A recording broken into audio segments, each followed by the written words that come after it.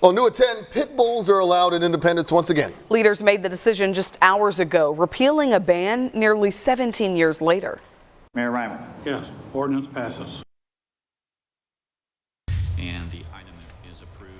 Those two moments spanning nearly 2 decades. City leaders first banned the breed back in 2006 after pit bulls attacked a man, nearly killing him.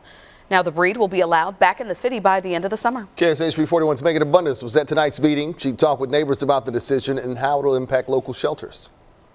Everybody's done their part. For months and months, Independence City Hall staff heard many meetings, advocates in red, a ballot proposal, thousands of signatures, and people discussing their ideas on community safety to potentially change the ban on pit bulls. For the final time, Cody Atkinson found his seat in the chamber benches. Finally celebrate.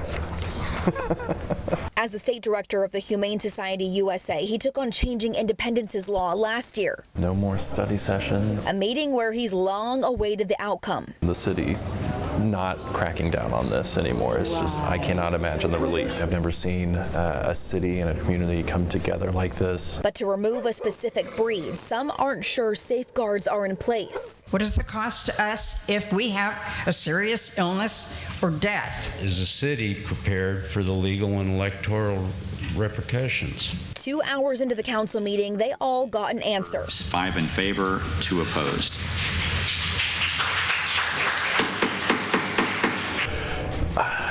Fantastic. I mean, it really just feels so good that we are going to be able to get these dogs into good homes out of the shelter right here in our community, that folks are going to be able to walk their dog and not be worried that somebody is going to randomly report them, that the city's going to knock on their door, that it's going to be a potential threat to remove a family member. The repeal will take effect August 4th. The city will then use these next 60 days to form the language surrounding the new ordinance. In Independence, I'm Megan Abundance, KSHP 41 News.